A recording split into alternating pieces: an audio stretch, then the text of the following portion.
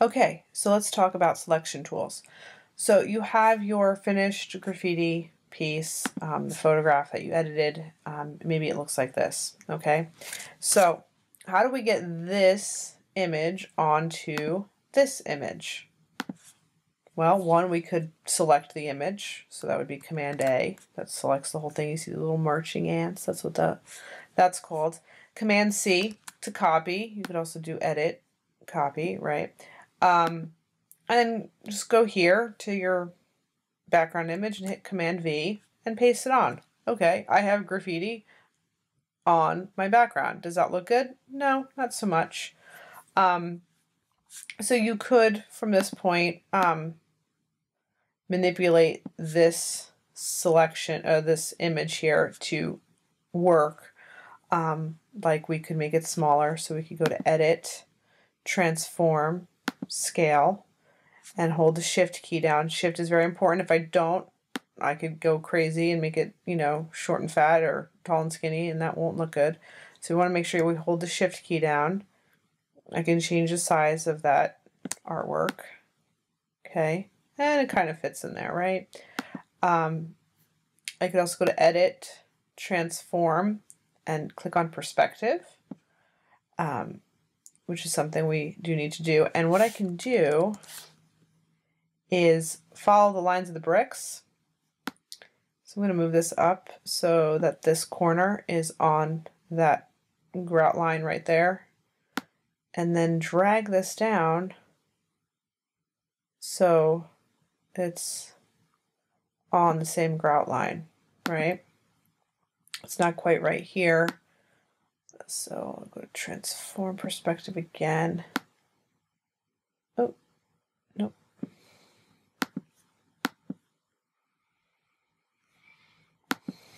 I'll just do Distort,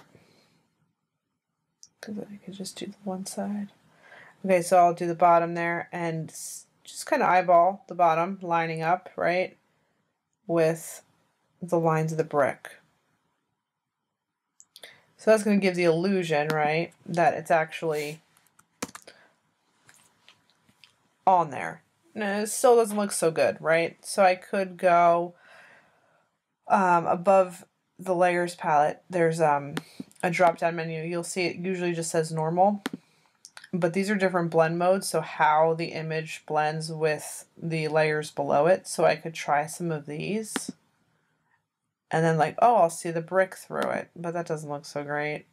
Like we lose the image, right? So maybe lighten would be better. Not really. Screen. Not really. Overlay. That's better. But see, like this is still, because we selected the whole image, it's still affecting all of those bricks. So depending on your image, some of these might work better for you than others. Like this is probably the best for the words because it looks the most similar to the original artwork, right? If that's the original artwork, we have the teal, the blue, the purple, and when we see that coming through, you know, blending with the bricks, but then this becomes really funky because it's a background. So this is why selections are super duper important. So I'm going to leave this so we can compare our notes there. Just get rid of that for you. Okay. So I'm going to go back to my original image. Now, you know, she took some time to do her background here, and for this standalone piece, that works out really well, right? Because it's a full finished piece. But for our purposes of adding this to a background, it doesn't really work out so hot. So let's talk about selection tools. So what we did first was Command A, which selects all of the image. So underneath this little move tool, we have some various selection tools, one of which is a shape selection tool or a marquee tool. If you click and hold, you get a flyout menu. You have rectangles and ellipses, and then also single rows of pixels, which I've never used but exists for some reason. We also have the lasso selection tool underneath with polygonal lasso and magnetic. The one tool I would recommend that most of you would probably find useful would be the magnetic lasso. So we're going to talk about that in a second. And then underneath that is also quick or magic wand. okay? And those would also be useful to you. So I'm going to go here. Let's talk about the first two, or the last two I mentioned, Magic Wand and Quick. So Magic Wand will select all pixels that are the same, color, basically. So I'm going to select the background, not my graffiti, okay? I'm just going to click in the white spot. Okay, so this would work for this image because I have a lot of white. Like I didn't do anything in the background. I didn't get to finish my bubbles here. So I'm going to just select the background. And you can see the marching ants here, but all of it's not selected. So if I go up here, or if I hold the Shift key, or I can just click on the second one where it says Add to Selection, I can click. And I'm now selecting pretty much all of that background. And then it's a pretty good start, okay? So if I zoom in, you'll see, oh, I didn't get this, so let's get that background spot. And it's not going to be perfect, but it's a good start.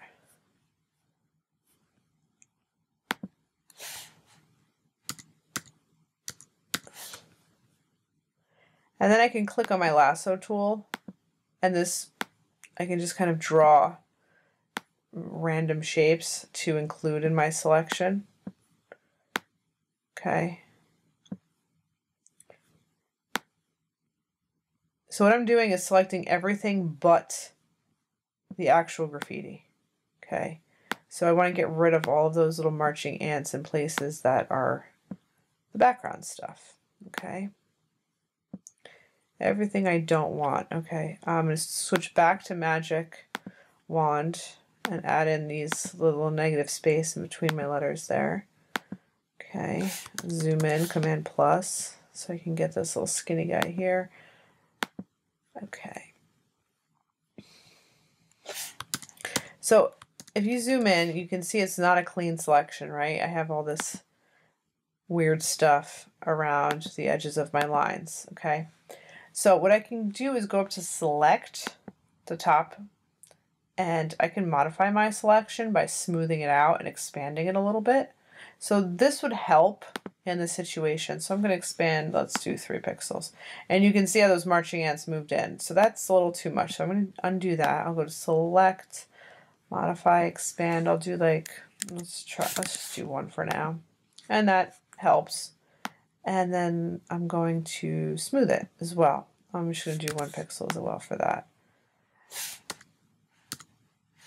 Okay. So now everything but my drawing is selected. I'm going to go to Select, Inverse. Now it changed and now my drawing is selected. I'm going to hit Command J. And what I've done now is I've isolated my artwork onto another layer where there's no background. It's just the artwork. Okay. You can also, before you do that, while I'm here, select Save Selection. So this is going to be important if you have a complicated image and you spent a lot of time doing your selection and maybe you can't get to that next step before, or maybe you're only halfway done and the bell's about to ring. Save what you've done. Save the selecting, okay?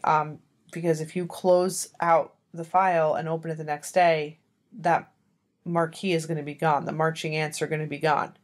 And then you got to start all over, okay? So even if I was doing this and I got, through my G and my R, and I still have a half an hour left in class, I'm still going to go to Select, Save Selection. And I'm going to call it whatever. Doesn't matter what you call it. Graffiti is fine.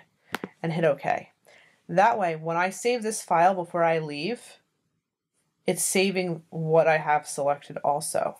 So I can go File, Save As, Let's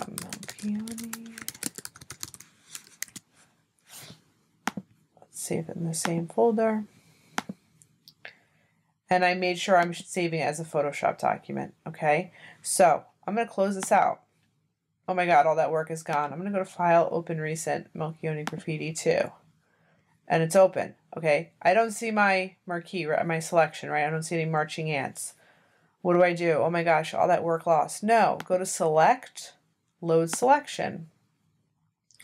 I'm going to click on channel and go to graffiti and hit OK. And it's back. And now I can do stuff. Okay, so now what I can do is hit Command C and select, copy that selection.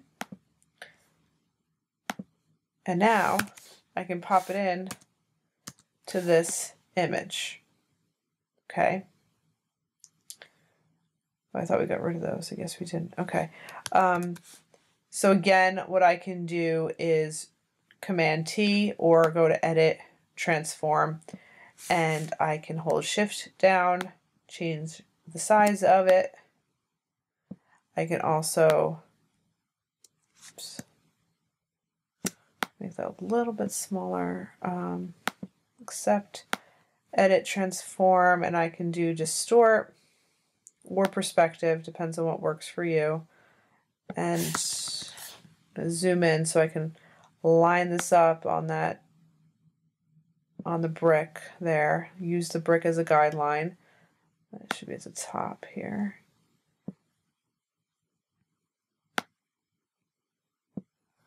Right, so it's that line, that's good.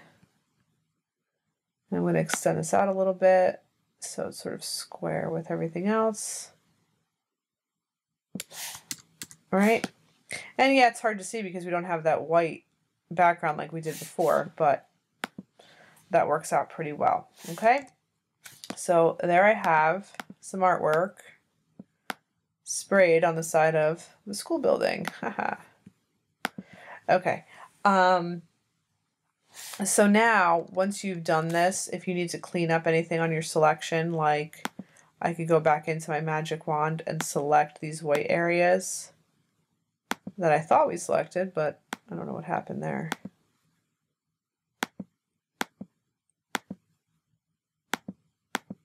I'm just kind of clicking around.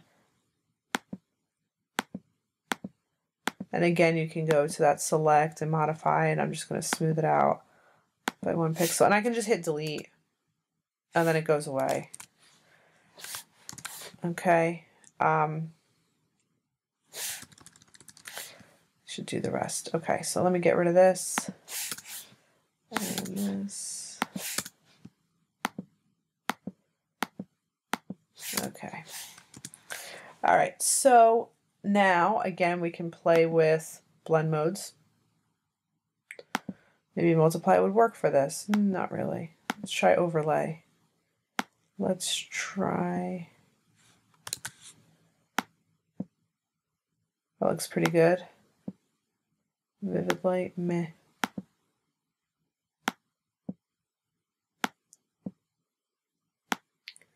Pinlet actually looks kind of cool, but you lose a little detail. Oh, that looks cool. It totally changes everything about it.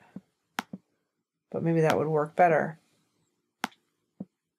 So it's fun to just kind of play around with some of these things. I think I liked that. So you can also duplicate the layer again and then kind of, you know, by having 2 of the same layers, the same blend modes, it makes it a little bit brighter. You know, you maybe want to change it to a different blend mode and see what happens that way. You know, by combining all of that, actually that looks pretty good. So doing 1 in hard light and 1 in multiply, right? See how that kind of pops a little bit better.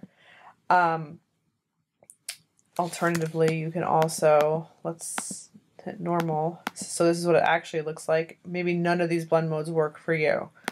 You can also just change the opacity. So you'll see the texture of the brick through a little bit. But I would still recommend that you experiment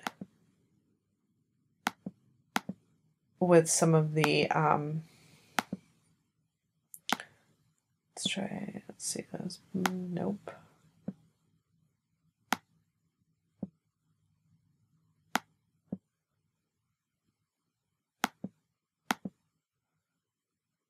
So we get the texture of the brick through, you know, but we still see our artwork, you know. So you guys, again, are going to have to play around and figure out the combination that works the best for you. So for me, this is working. I like how this looks. So multiply and hard light. And then, you know, maybe the order, you know, it depends on what's on top. It will change what it looks like. Okay, so that's something to consider as well. Okay, I'm going to get rid of that.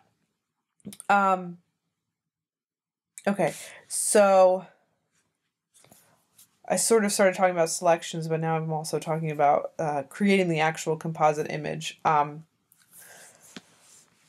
Okay, so let's go back to this image. Let's talk more about some selection tools. So Magic Wand wouldn't really work for this image because nothing is really the same color. You know, like you could click in the black here, maybe. Let me do, okay.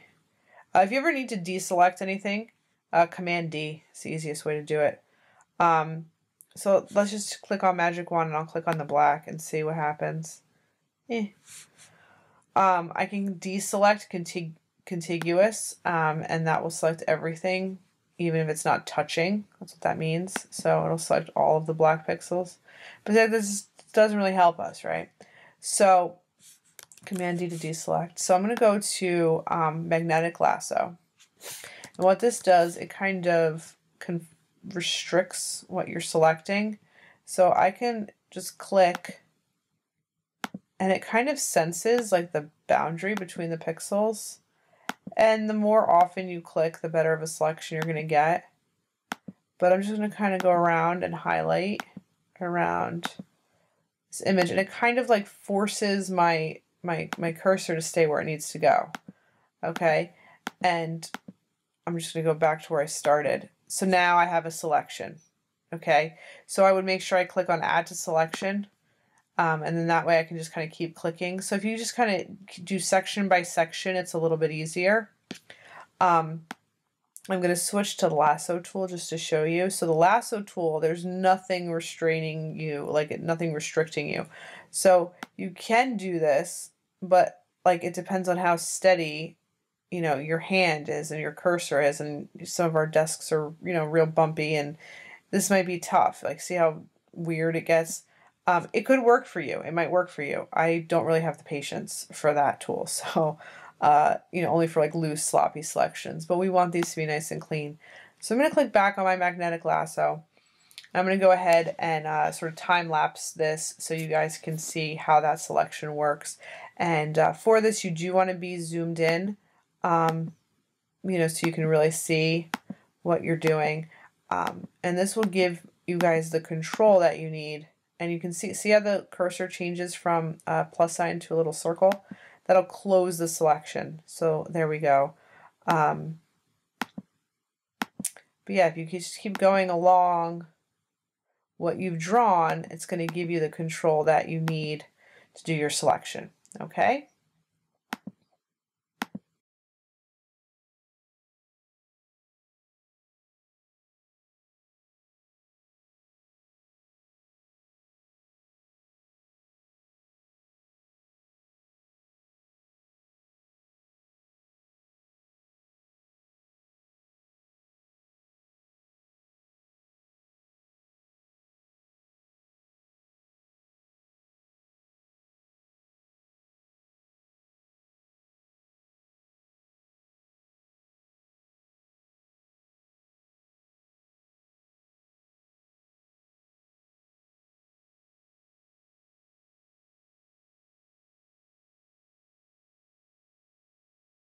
Okay, at this point, I've selected basically the outside edge. I had a few little mishaps, I think, over here and sort of here. So I'm going to fix that before we move on. So you can use a variety of selection tools throughout this process.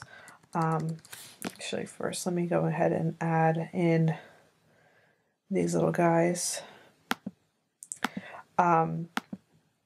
You know, depending on what you're selecting, certain tools might be better for the job than others, and you can use a combination.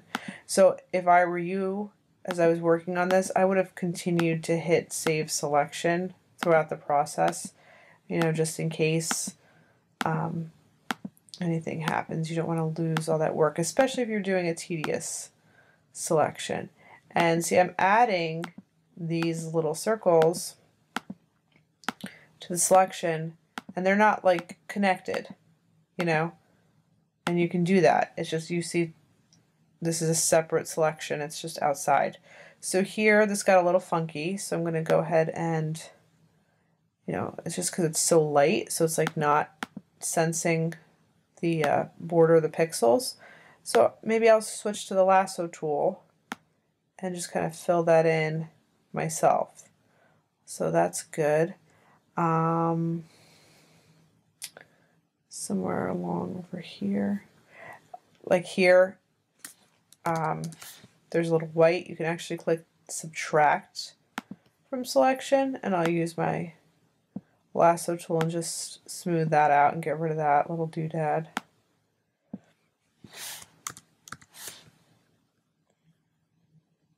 And then here again, so click on add.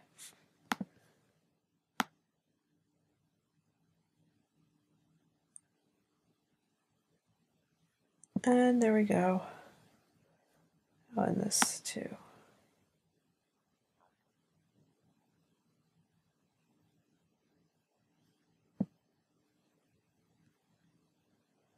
I'll get this border part here done as well. So it helps to go back over your selection and make sure you didn't miss anything. Especially the edges are kind of important, you know, because that's where you're going to see the contrast between your drawing and the photograph. So I'm just going to go back and check everything, and that looks pretty good. And I'm going to fix that in 1 second. So now the inside part of my word is not selected. So right now I'm on just like that loose free draw lasso tool. So I can just carefully draw around it. And, you know, not too careful because I already spent my time on the outside edges. And add this. Oops. I don't like what I just did, so I'm going to undo it, edit, undo. Be careful to not go over that little skinny part.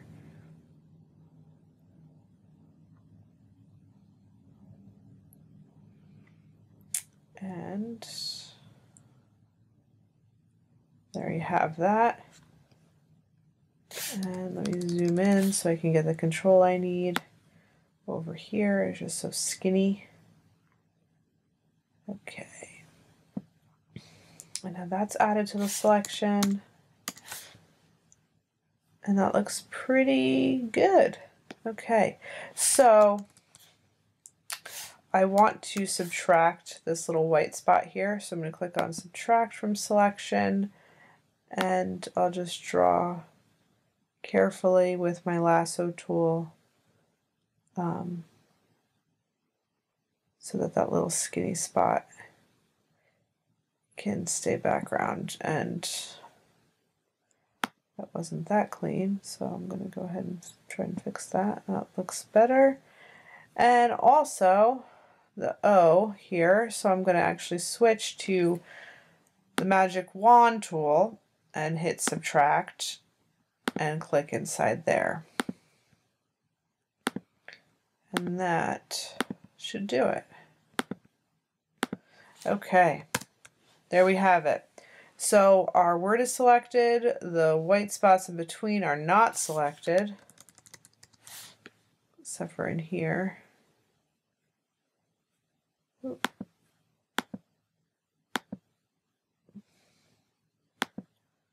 Missed those little guys. Okay, there we go. Okay, so again, select, I would save the selection, okay. You can also go to modify and smooth your selection. I'm going to do 2 pixels this time. Select, save selection, optimism. Okay, I can hit Command J, and that will duplicate the selection I just made onto another layer, and then I'll see it on the plain background and make sure it does look the way I want it to look, and that looks pretty good. Okay, so I can hit Command A now and Command C and add it to my photograph. So this, you'll see, will look much better when I start to play with those blend modes, because I don't have that white background interfering as we did here. So this is hard light and this is hard light. So it's the same blend modes, but this works out much better because we don't have the background, right?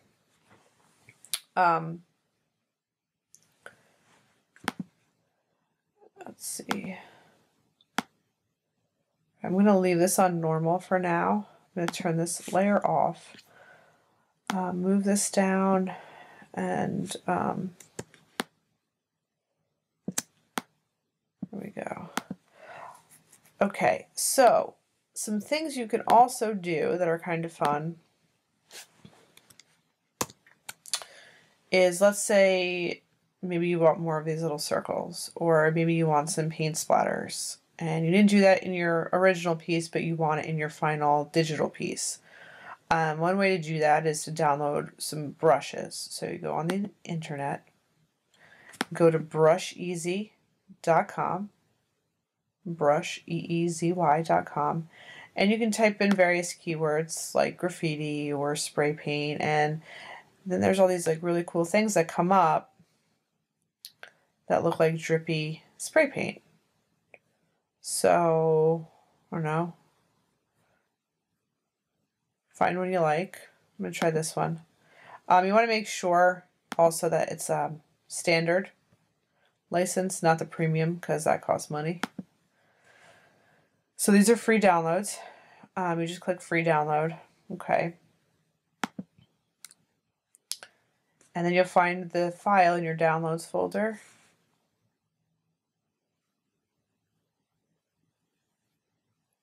Okay, so it's a zip there. So you can either go click on downloads down here, or if it shows up in the bottom of your Chrome, you can click open. It will unzip it and open it. Double click on that file, and it's an ABR file. Just double click and it's going to install it into Photoshop automatically. So what I'm going to do now is add brush splatters to the background. So we can see what that looks like. I'm going to add a solid color layer of white. And then I'm going to add another new layer, which is this little sort of rectangle with the folded up corner. Click on my brush tool. And I have a lot of like crazy brushes installed, but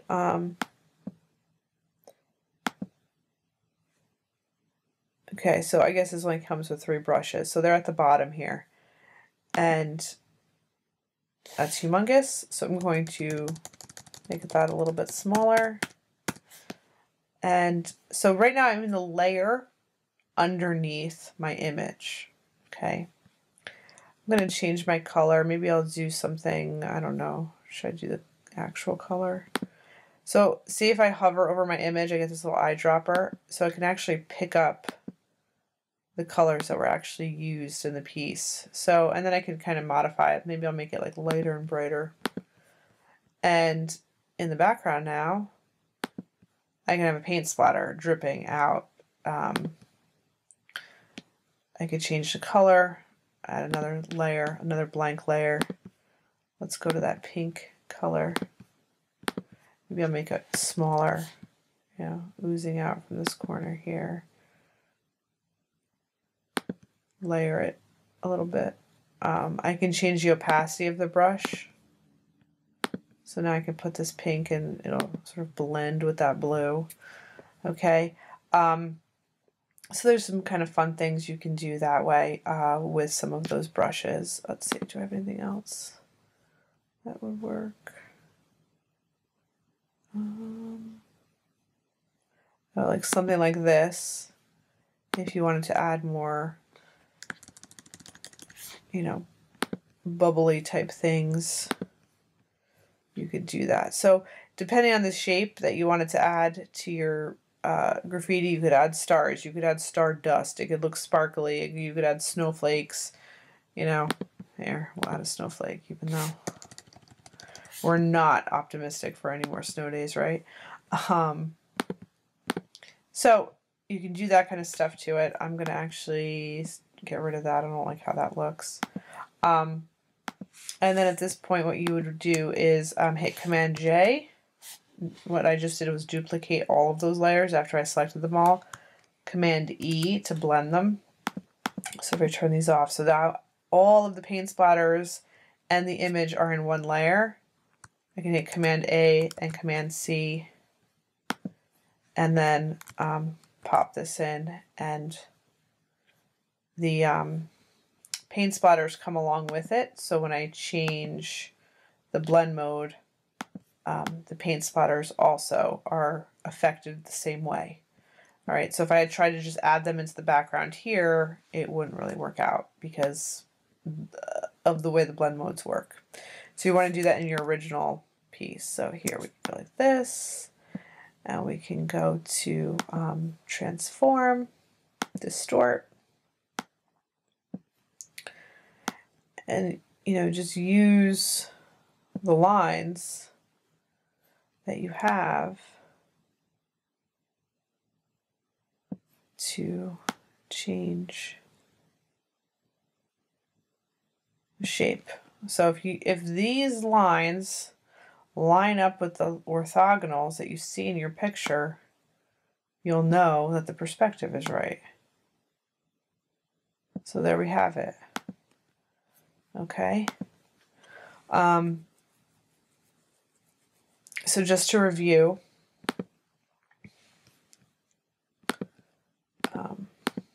an image like this, you're going to probably want to use, under the lasso tool, magnetic lasso. And again, that just kind of follows along, the edges that Photoshop thinks are there based on the difference in pixels.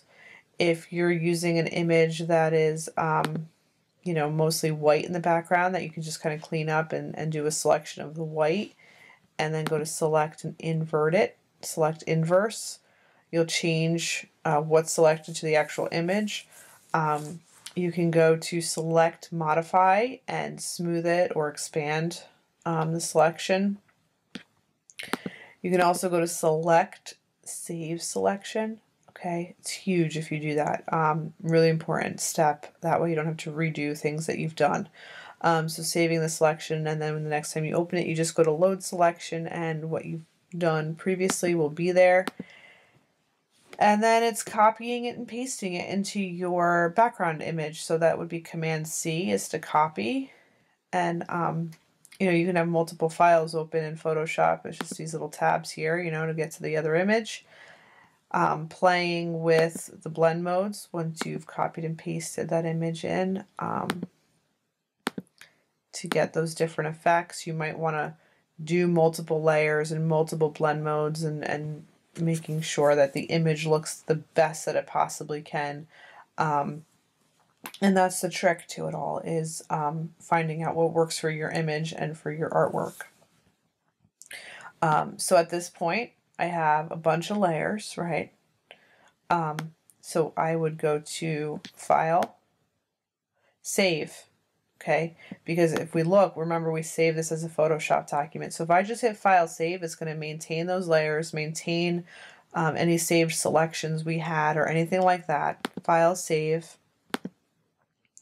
And then when I'm all done, when I'm totally done, I can go to Layer, Flatten Image.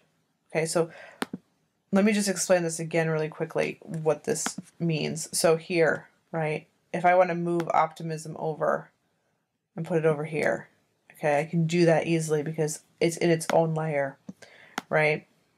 But I like it up here. So we're going to leave it there, okay? Now if I go to Layer, Flatten, or if I saved it as a JPEG, all these layers go away and now everything is just one layer, okay? So if I want to move optimism, I can't anymore. I'm moving the whole layer, the whole image. It's all together. Okay, so we don't want to do that. when I'm all done, when I'm totally happy with my image, I've done all my edits, I've done all my clone stamping, and I think my graffiti looks great on the side of the building or whatever I chose to put it on, then I can go to image, layer, flatten image, and then go to file, save as. And you could, add final, because this is the final version. You're totally done. And change it to JPEG.